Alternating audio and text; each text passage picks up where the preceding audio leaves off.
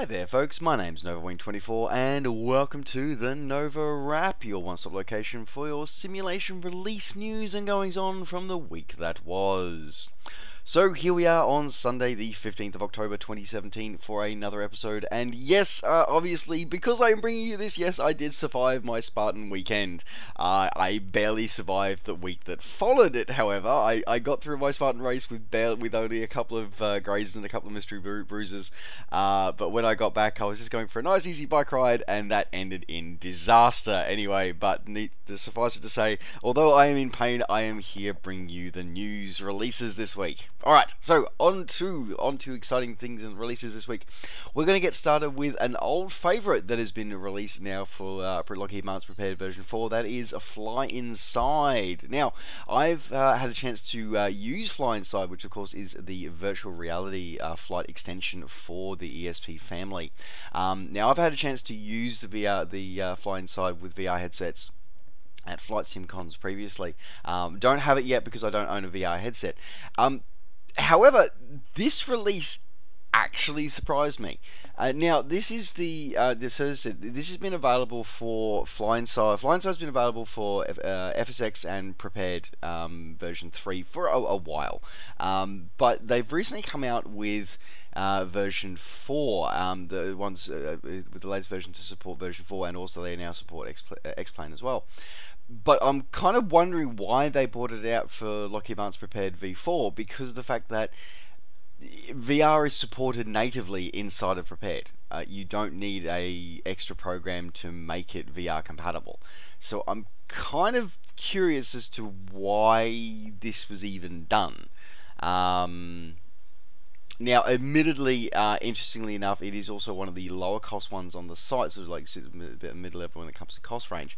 But yeah, I'm just sort of curious, what is the difference here? What does it give you that the out of the platform doesn't have? Like, all the features it lists are stuff that Prepared does in VR out of the box, or out of the download. So anyway, so yes, those who do use it, if you can tell me why you would use this and not the default VR experience in Prepared V4, please let me know in the comments down below. I'd love to hear from you, because as I said, not having a VR headset, I can't test it out myself, and I'd love to know why. But anyway, if you do want to upgrade your VR experience, potentially upgrade, I should say that, your upgrade experience for Prepared V4 and with Fly Inside, you can pick this up from their website, coming in at $27 US, or your regional equivalent, available now from the Fly Inside website. Alrighty, and continuing in the vein with Lockheed Martin's Prepared V4 this week, so there's a few updates. Of course, we saw the latest version of Prepared, latest update of that get released this week, of course, with the release of Prepared V4 4.1. Long story short, I'm not going to go through this line by line. It's a whole shit ton of bug fixes, really what it is. What it does, though, is it does add a couple of new things. So it does, as I said, it enhances the VR experience, including added a helmet-mounted sight for the F-16 and in VR mode. It also supports 4K textures now as well by default, so they've upgraded again and tweaked a few things as well. A couple of interesting things, probably more geared towards the platform, the Professional Plus sort of version, including sort of like health indicators and stuff like that of aircraft, and AI. But yeah, otherwise it's just got a whole shit ton of bug fixes, really is what it is. Interestingly, for the most part, as it is with Prepared, with the update, you simply uninstall and reinstall the client. However, a couple of these updates and enhancements that they've made to the default aircraft do require you to reinstall the content component as well. So just so you're aware of that. So when you are downloading, just read through the full list of, I do recommend that you read through the full list of updates before you make a decision of which way you want to go, but that is all available now. Most of the major developers have already made their stuff compatible with 4.1, including FSU IPC, Orbix and Chaseplane. They're all they've all been updated now to be fully compatible with 4.1, so you're good to go. Alright, if you want to grab that update, you can just simply log into your Lockheed Martin account over at prepared.com, and you can sign in there and download the content using your keys as always. Alrighty, continuing on with the prepared journey. Of course, we are talking release with still the Airsoft, saw the latest release of one of their updated sceneries. So, as is Airsoft's tendency, they have done a branching update service. So they have updated their Mega Barcelona airport. So they have updated it now to be now compatible with prepared version 4, and they've also updated their FSX and prepared version 2 and 3 version now. So you have choice of either Mega Airport Barcelona Evolution if you are an FSX and prepared version 3 user, or you can have the Mega Airport Barcelona Professional for those of you using prepared version 4. So of course this comes to us from the developer of SimWings. Very, very solid production here. Got some beautiful looking textures and sceneries here. Basically they've gone through, they've completely overhauled the update. Fully updated all the buildings and all the locations as to where they appear at the start of 2017. You've got a fully updated AFCAD and AirAC cycle, including up to 1708, which is pretty cool. It's pretty recent, actually. Updated AutoGen for the surrounding region as well as the actual internal thing. Detailed internals of terminals as well, including Terminal 1 with the glass walls there. Really cool. I love it when developers do that. That's the kind of attention to detail I really like. Anyway, animated jetway models using the default Control J, not requiring other third-party products. Safegates include pre-rendered shadowing and night lighting, as well as fully compatible with dynamic lighting for the version 4 version, for the prepared version 4 version, I should say. Oh my god, that's like seriously a tongue twister, it really is. Syrian, your photoreal imagery has also been updated as well to give you a bit more up-to-date life for the airport and the surrounding areas as well. So, a pretty comprehensive update for this one, considering the last one is a few years old. Now, here's the interesting part, of course, what we always talk about. We always talk about the upgrade cost. So, if you are upgrading from the previous FSX version, if you are upgrading to the new FSX and prepared version 3 version, you don't save a lot. I'll be honest, you really don't. It's like the full, if you're a new owner, a new user to the Mega Airport of Barcelona series, for the FSX and prepared version 3 cost, it'll cost you around about 25 euros. If you're coming in straight into the prepared version 4, it'll cost you about 28 euros.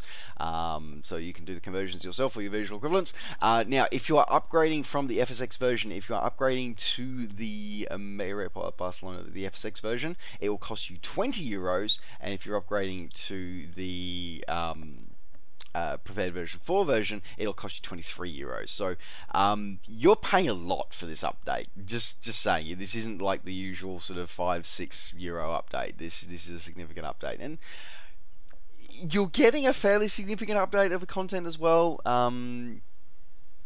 I would have thought if you're charging that much to update, I probably would have sort of bundled it together so you have both. But anyway, again, a publisher's decision as always, so always got to respect those. As I said, if you do want to pick those up, or if you're new to that, that is all now available from the Airsoft store, or available from your favourite flight sim retailer, available now. Alrighty, moving on. Of course, we saw the latest release of the guys over at FS Dream Team. So they've released their latest airport, which is Louisville International KSDF. Now they've released that one for the entire ESP platform range, including FSX all the way up to prepared V4. So coming in at one price, this one. Coming in, speaking of price, it's coming in at $30 available from their website. Basically, again, we all know Dream Team. Dream Team do some amazing quality stuff. They really do. Like I am a personal favourite of the Hawaiian airports. I really do. I've got their full Hawaiian collection. Like, I absolutely love it. I really do. Anyway, moving on. Side note. So yes, you can buy it and pick it up now. As I said, fully customised and ground textures, fully detailed and remapped down ground textures for the airport, customised for the airport. Fully DX1011, 91011 compatible, so it doesn't matter which platform you're using. They've got the customized UPS Worldport cargo loading system, which is actually animated, so you actually get to see sort of what we're using, which is cool. Full SOD and GSX integration as well, which is really cool, always cool to have straight out of the box. And they've taken full advantage of the various different platforms as well. So even though it is coming into one price for all platforms, they do customize it based on your install, so they get full advantage of all the advanced material properties. and all the advanced lighting effects available from each of the platforms, which is really, really cool. They've noted on here the intensive use of LOD techniques in order to offer the best possible performances. Not quite 100% sure what that means, but hopefully that means that it's not going to be quite the frame rate killer that sometimes FSDT sceneries can be. Either way, it's looking absolutely stunning with some very highly detailed representations of the airport, looking like it is updated as it was here at the start of 2017. Fully detailed, highly detailed textures, and detailed surrounding area of the airport as well. So looking pretty damn awesome. They're also combining this from a sale with a bit of a sale as well. So if you do want to pick it up, especially if you're new to the FS Dream Team, then you can, not only if you pick it up this time, you can also got a 40% discount on any other FSDT product that you purchase alongside it with it. Just use the code KSDF launch as your discount code when checking out, so you can get 40% off something else. As I said, I personally really liked the I'm just gonna plug it, and I really like their rendition of Honolulu and Kona International. Just saying, Hawaii, I love that part of the world. Don't know if I'll be back for personal reasons, but I absolutely love that part of the world. It is amazing. Anyway, as I said, if you want to head that over to the FS Dream Team website, pick that one up, available now. Alrighty, moving into continuing on with more general flight sim releases into aircraft this week. So we saw the release of the Just Flight DHC-3 Otter. So we're getting a bit of a nostalgic in these sort of aircraft releases over the last few months. So because we saw recently, Milvisa's release of the de Havilland Canada 2 Beaver, and now of course we have the de Havilland Canada 3 Otter. Now this is not the Twotter as it is known, or the Twin Otter. This is the original Otter, so the original with a giant R1340 radial engine at the front. Like, this thing was huge, massively overpowered, but because of its reliability, it became very, very popular operating in remote and regional areas of the world, especially in the Northwest Territories in Canada, because of the fact that it is so flexible, it is so versatile. So it is perfectly at home operating on wheels, floats, skis, amphibious, and in short takeoffs and landings and runways and forest clearings. Like, it is just an absolutely incredible aircraft. Nearly 500 of these things were built between 1951 and 67, and they still fly to this day, with some modernized avionics, of course. But yes, it is an absolutely incredible. So it's really a legacy of this, as I said, it really definitely is the predecessor to the Twin Otter in not just sort of name, but in spirit as well. Like, it really sort of set the bar of what de Havilland Canada are good for, are very good at designing, which is short takeoff and landing utility aircraft. Like, they are incredibly good at designing those types of aircraft. Anyway, sorry, I digress. I just love the like that series of aircraft. I really do. Anyway, moving on. But yes, as I said, this is a really, really high detailed version of this one. Now this one comes coming in available at 31 euros from the Just Flight website, or from your favourite flight sim retailer. Now it does come available in FSX and prepared versions as well, so you do get a few different options that you can choose. Now it does come all as the same installer as well, so you don't have to purchase something separate if you're different, depending on what platform you're using. It's one purchase, you get all the platforms included, which again I like. Well done, thank you guys. And yeah, as I said, it's just an incredibly highly detailed model of this one. So it's used real world aircraft plans, notes, publications, and access to a real aircraft.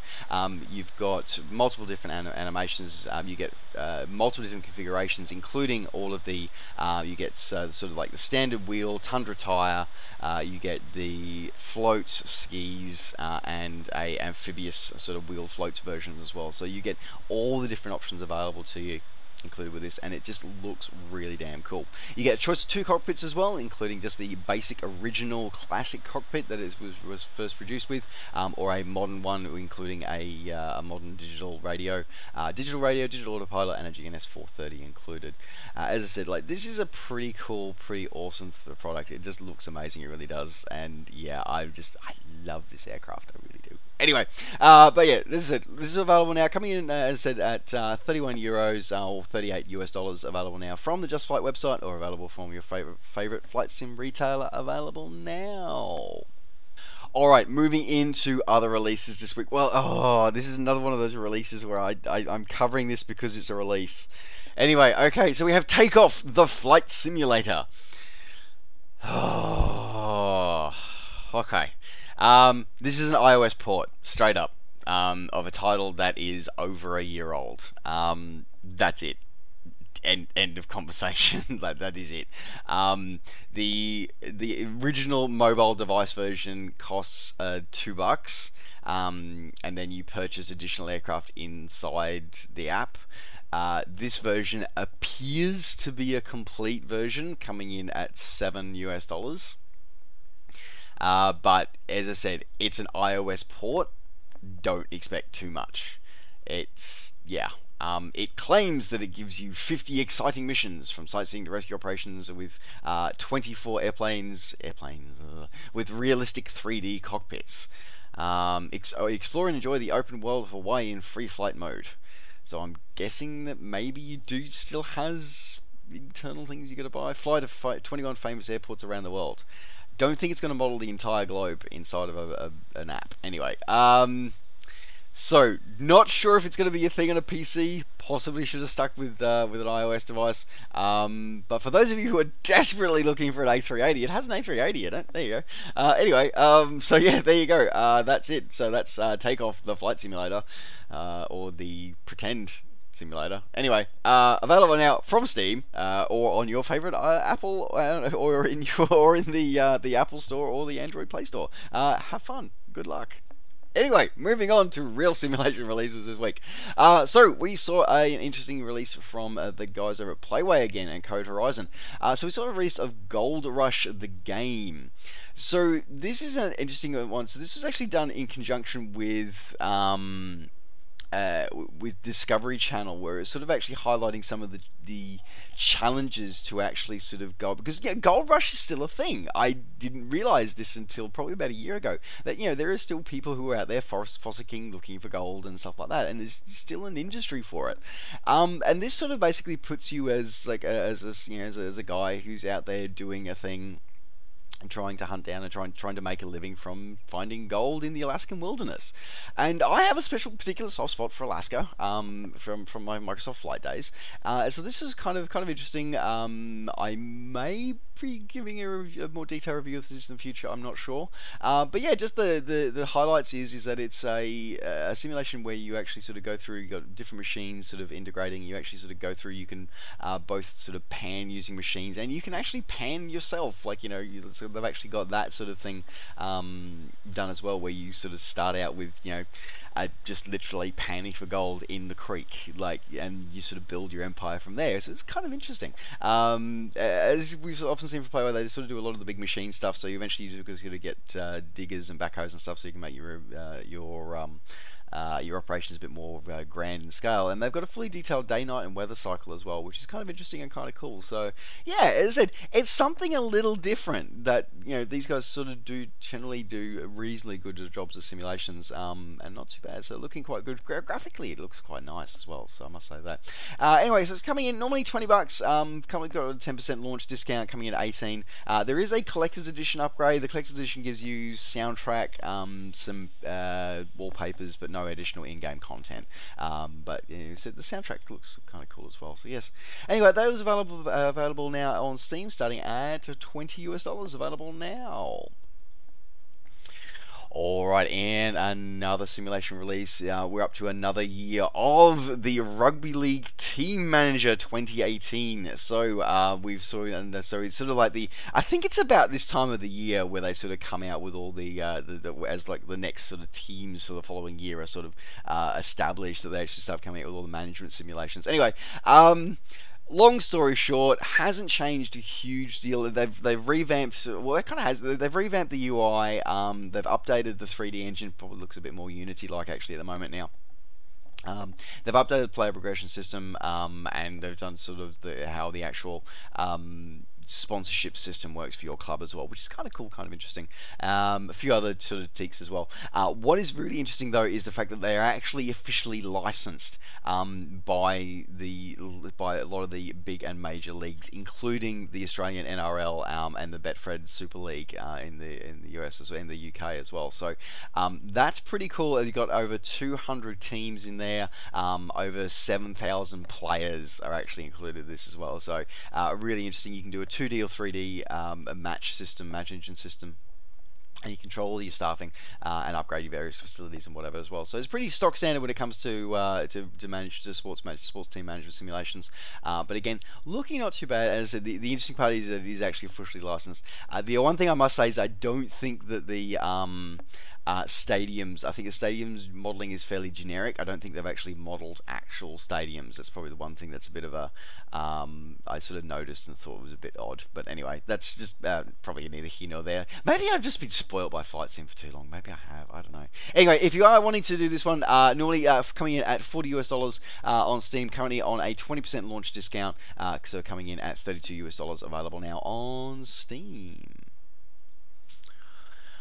Alright, and moving now, of course, into sticking with ground level, moving into the world of trains. We saw two releases for the train simulator, for Duffer Games Train Simulator this week. Excuse me, so we saw the release of, again, one of my favourite parts of the world, Alaska. So we saw the release of the Alaska Railroad, Anchorage to Seaward.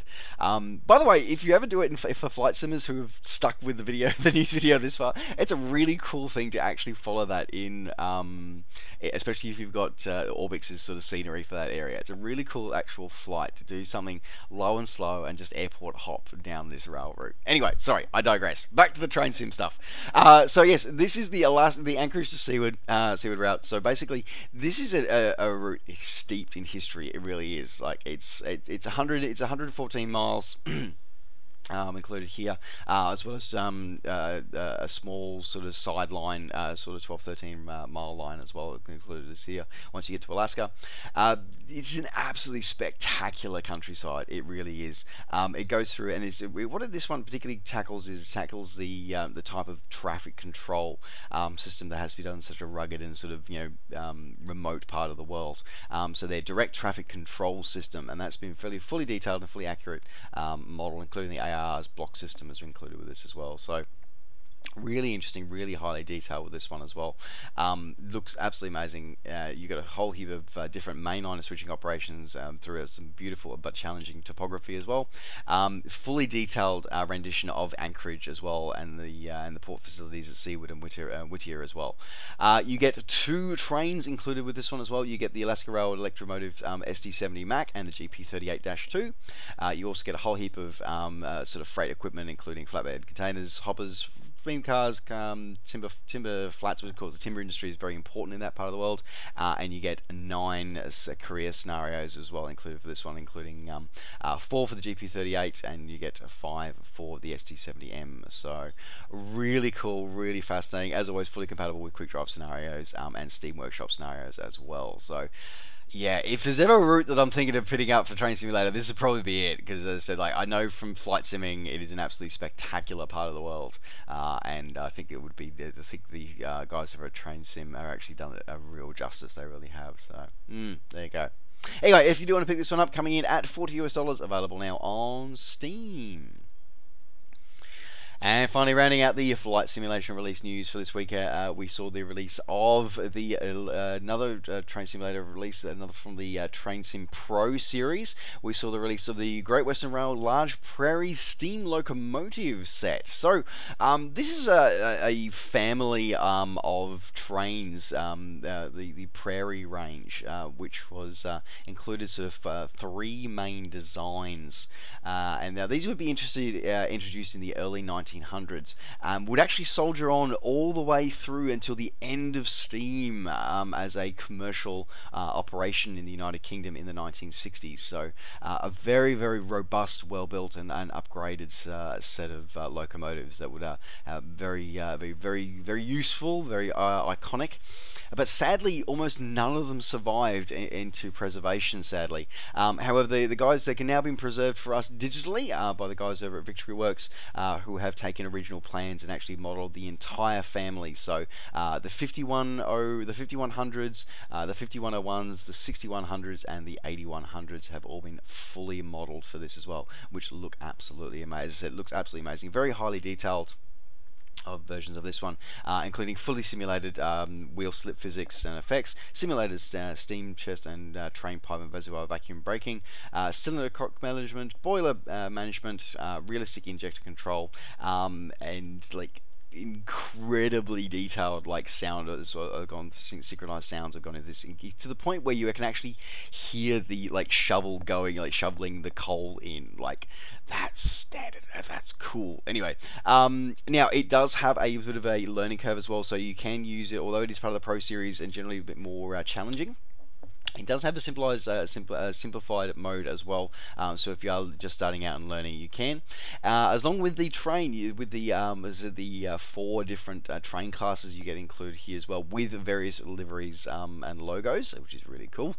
You also get a whole rolling stock suitable for various areas through its entire life history. As I said, that was a very long-lived family of trains, almost over 60 years. So yeah, really long trains. Anyway.